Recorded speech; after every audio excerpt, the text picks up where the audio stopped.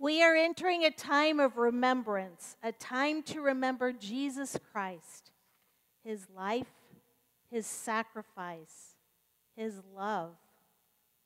A time to remember that we are all invited to be with him at the table, sharing in his presence, hearing his words of challenge and call. Tonight, everyone will need a towel as the message focuses on Christ's towel. These are for you to take with you tonight that you may remember beyond tonight.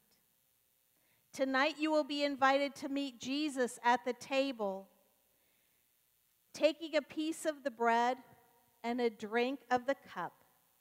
Only 22 will be able to be at the table at one time. Dorinda Cassidy and I will reset the table between each group that receives communion. What wondrous love will be experienced as we remember Christ's sacrificial gift to each of us. Let us sing together.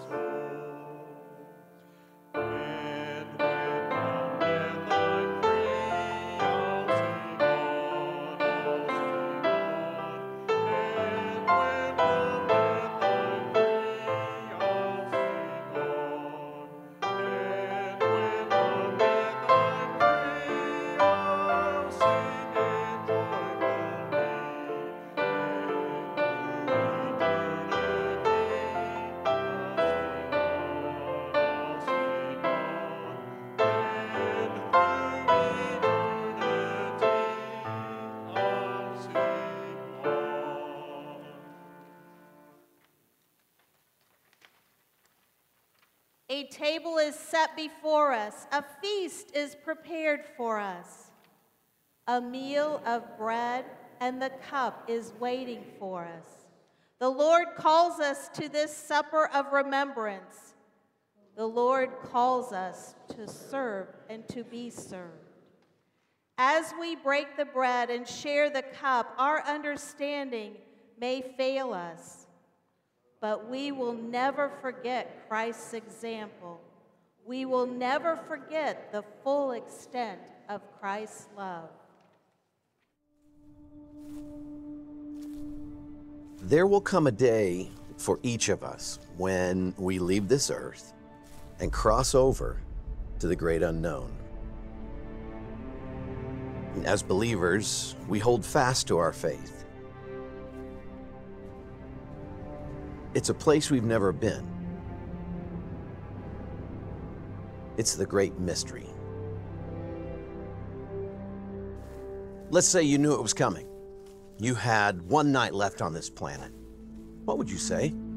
To your friends, your family? What would you want them to remember when you were gone?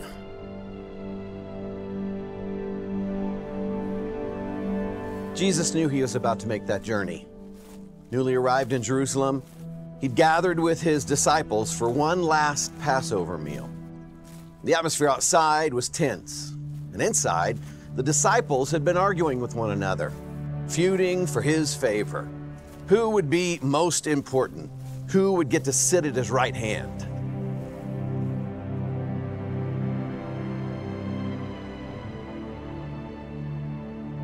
Instead of declaring who would be in charge of what, Jesus filled a basin with water, draped a simple towel over his arm. He knelt before each one of them, washing their feet and scrubbing their hearts. Outside, the religious leaders were plotting Jesus' death, and inside, he's giving his followers a mandate, a command. Live humbly. Serve sacrificially. And love others the way that I loved you. That last statement is everything. And Jesus was about to show the world exactly what it looked like.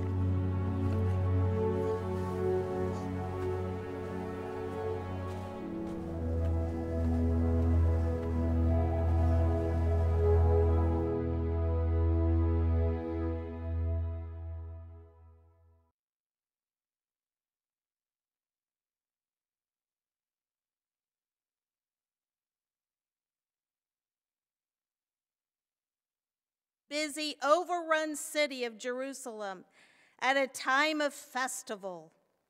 Holy Week is full of sights, sounds, and smells. Tonight is no exception.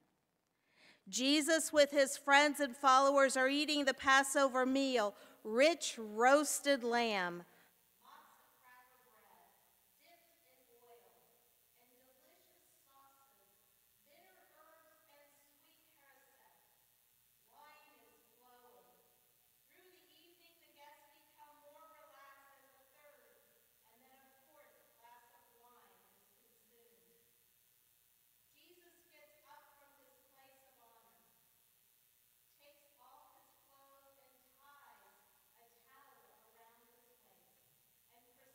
to do the worst job of the lowest slave of the house. He begins to wash the disciples' feet. Tonight is all about the towel, a simple cloth used to clean and dry all the dirt away. Hold the towel you were given this evening. Feel its texture.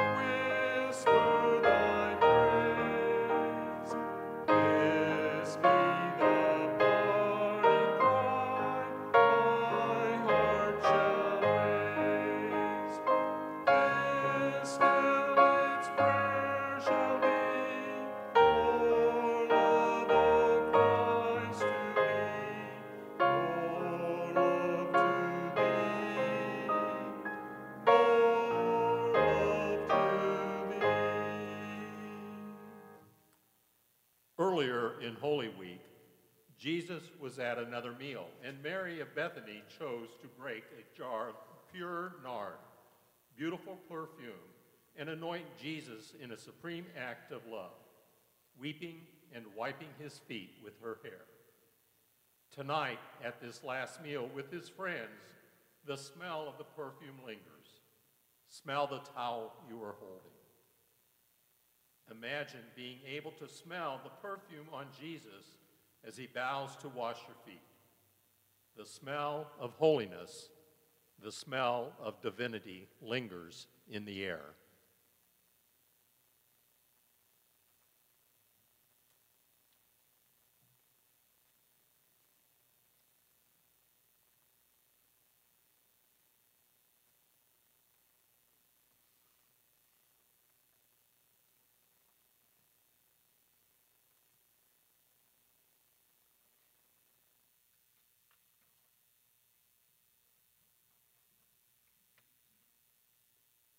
The towel you are holding is pure white. It is able to absorb all that is thrown at it, all the dirt and water. It takes away from you so that you are clean again. This is what Jesus does for you.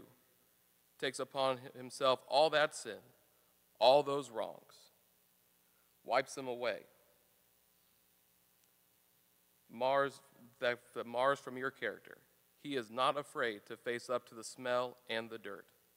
Do you know what I have done for you? Jesus says.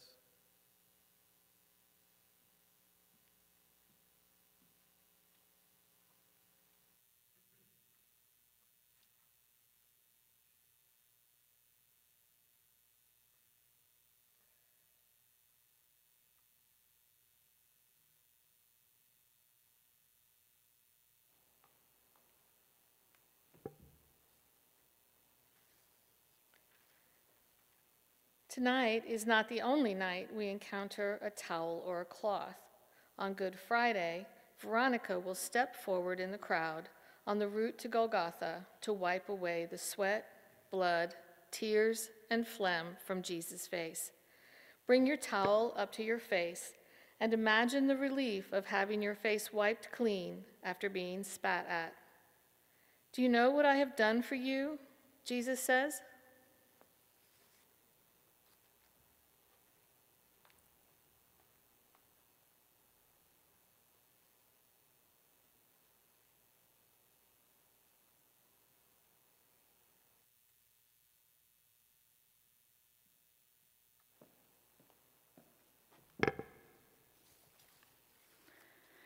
And then, after they've brought Jesus' body down from the cross, the women will wrap Jesus in cloths with a separate one for his head as they gently lay him in the tomb, preparing to return in the morning with the spices for embalming.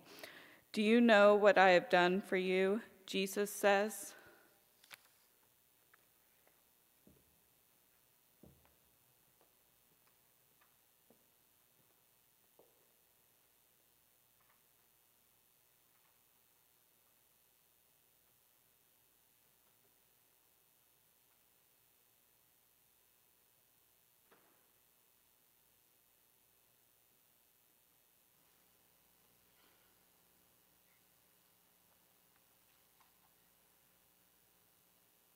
On Easter Day, bring out your towel again, and remember how the headcloth was folded separately from the other cloths in the tomb.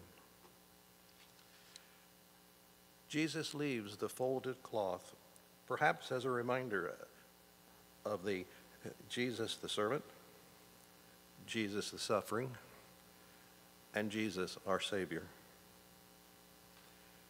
Do you know what I have done for you? Jesus says.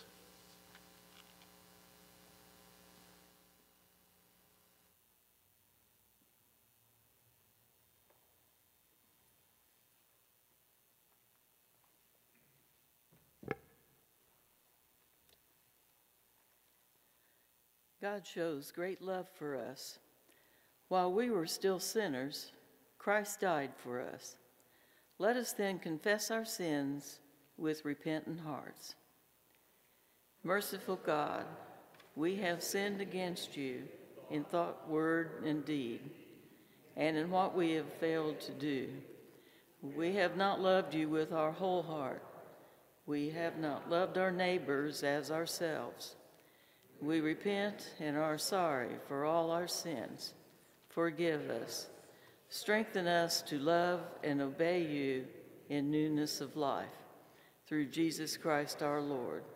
Amen. Almighty God, you have promised forgiveness to all who turn to you in faith. Pardon us and set us free from all our sins. Strengthen us in all goodness and keep us in eternal life. Through Jesus Christ our Lord. Amen.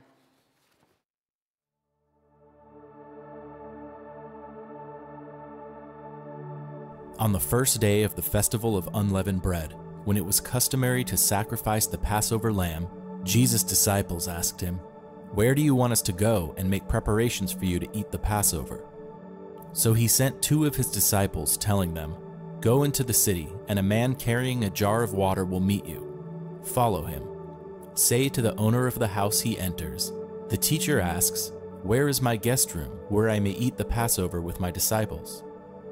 He will show you a large room upstairs, furnished and ready.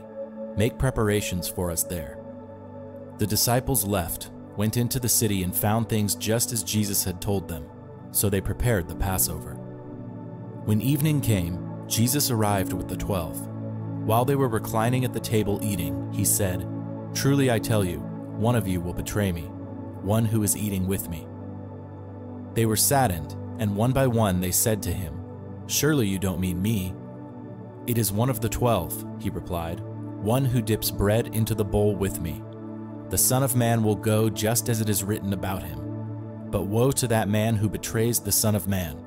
It would be better for him if he had not been born." While they were eating, Jesus took bread, and when he had given thanks, he broke it and gave it to his disciples, saying, "Take it, this is my body." Then he took a cup, and when he had given thanks, he gave it to them, and they all drank from it. "This is my blood of the covenant, which is poured out for many," he said to them. "Truly I tell you, I will not drink again from the fruit of the vine until that day when I drink it new in the kingdom of God." When they had sung a hymn, they went out to the Mount of Olives.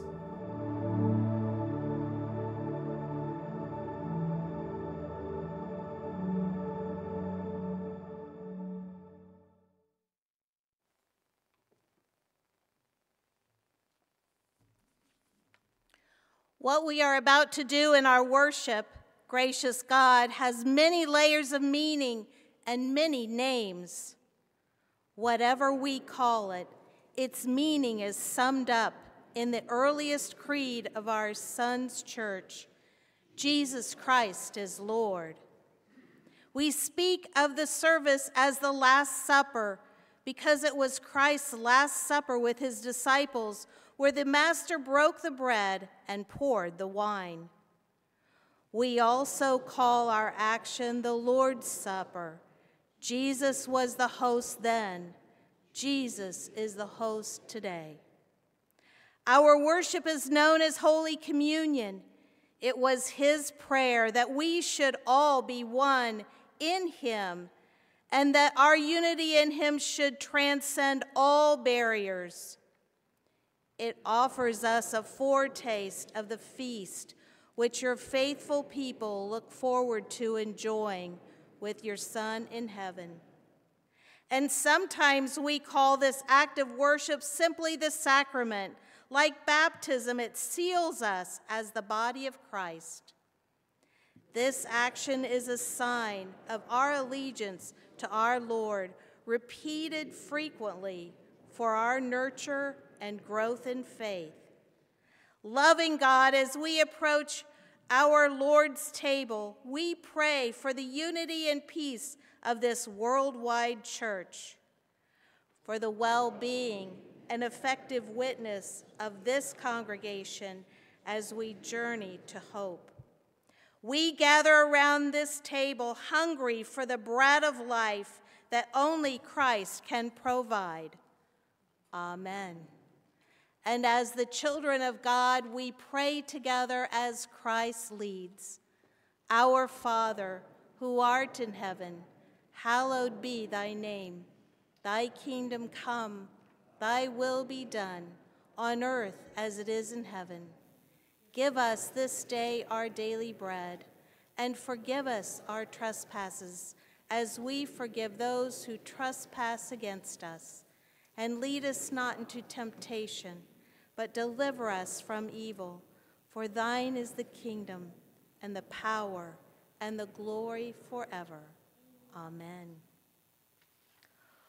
All who seek to know more of Christ is welcome at Christ's table to receive the bread and the cup. Come as you are ready to be at the table with Jesus Christ.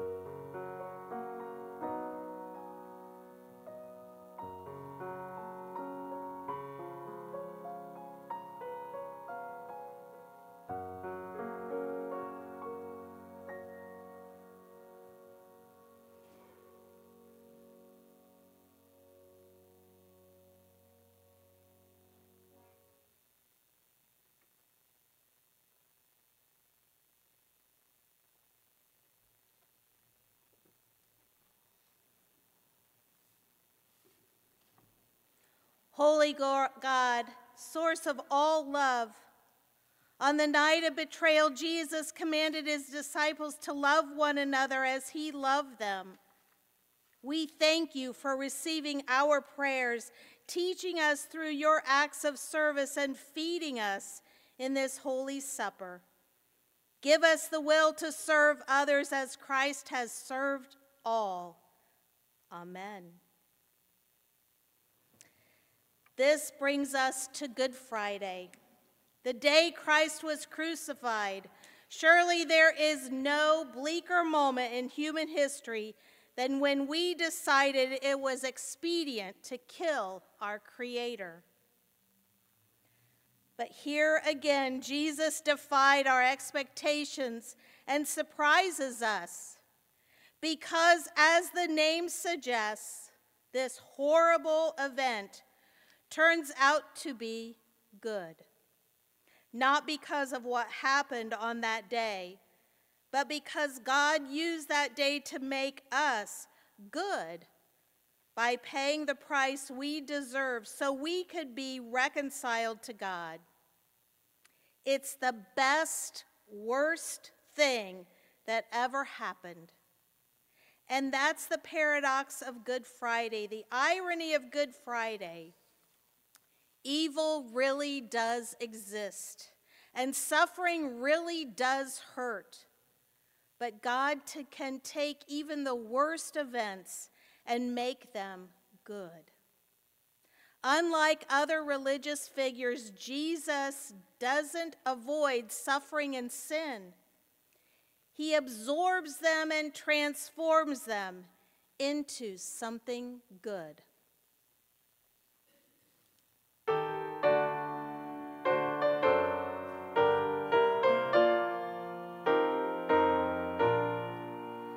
To God be the glory. To God be the glory. To God be the glory for the things He has done. With His blood He has saved me. With His blood He has raised me.